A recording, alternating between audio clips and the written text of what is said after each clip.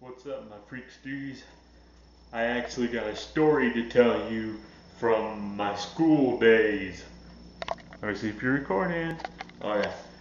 Well, when I was in the 6th grade, I went to this school in Richmond, Indiana called Elizabeth Star Academy.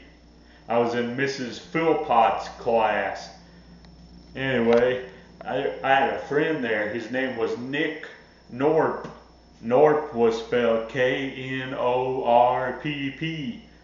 And he had a little bit of trouble talking.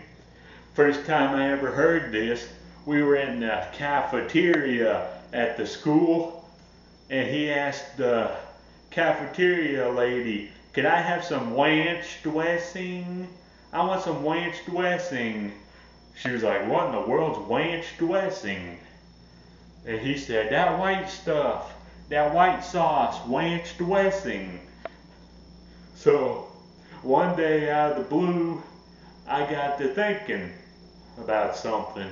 Then I asked him, "So, when you go to McDonald's, do you put Wanch Dwessing on your French fries?"